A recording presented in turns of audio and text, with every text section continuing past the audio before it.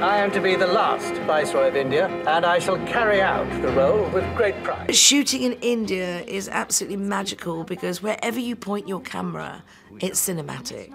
You know, the landscapes are vast, the skies are beautiful, the light is amazing, and whether you're shooting something urban, you know, or something sumptuous like Viceroy's house, you know, the antiquity of India, you know, comes through that camera.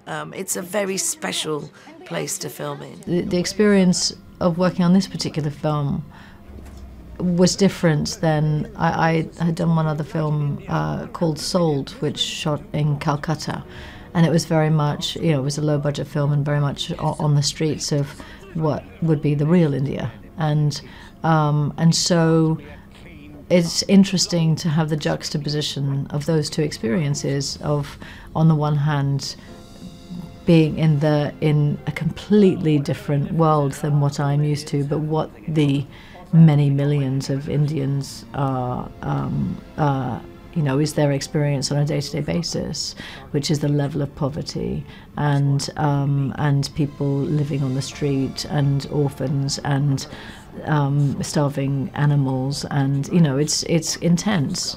That wasn't the experience on this film, and so immersing oneself in the world that the Mountbattens lived in, that was so separate from the real India. You have used me and my family.